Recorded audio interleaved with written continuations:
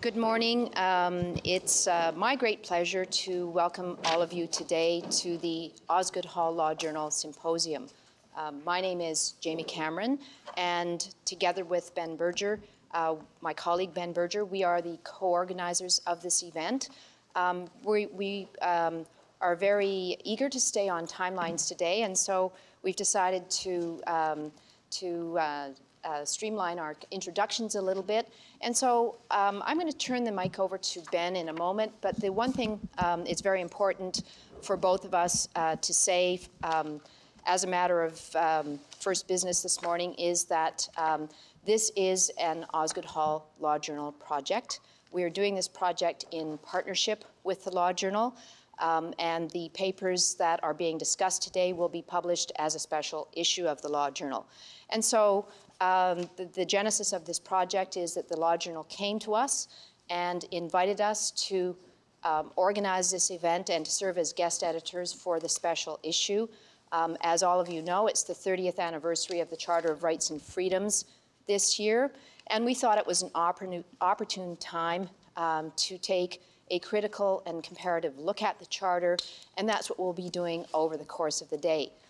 Just before turning it over to Ben, I'd like to extend a special welcome to members of the senior editorial board at the Law Journal, and to say how thrilled Ben and I are to be working with the Law Journal.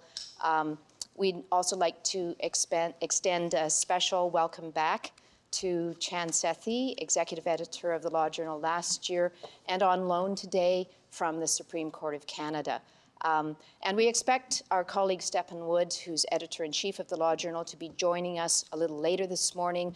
Others, as you can appreciate, have duties, and so they'll be joining us and having to step out during the day. Our Dean, Lawrence Sawson, will be here a little bit later this morning, and we also look forward to welcoming him. So with that, we'll leave some of the other institutional business to the end of the day, and I'll just turn it over to my colleague Ben to introduce the program. Again, just to echo, thank you so much for coming. It's a delight to have everyone here. I'm just doing a couple of the technical sides of things. You'll see these microphones around. This is not for amplification yet, unless we have a problem with the volume, but it's nicer, and I think we think not to have it amplified. It's just being recorded for the archives for the journal, and so this is just for recording. So if you do ask a question, one of the editors is going to bring around a microphone if you're not at the center table.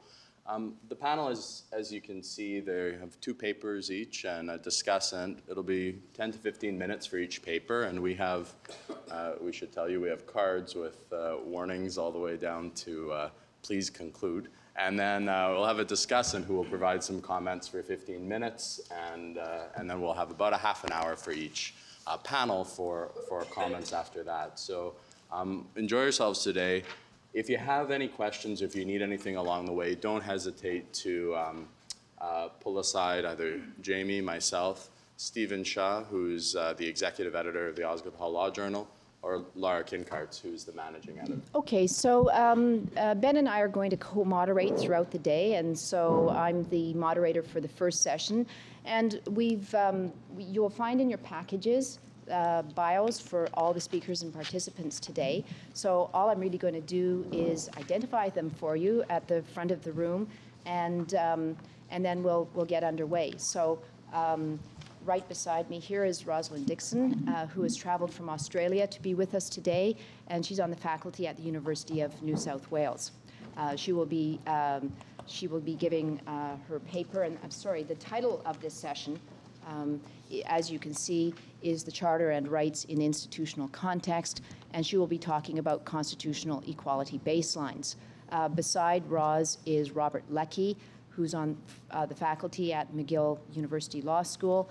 Robert is the discussant for the 2 papers in this session, and beside Robert is Mark Tushnet from Harvard Law School, who will be speaking to a paper titled The Charter's Influence Around the World.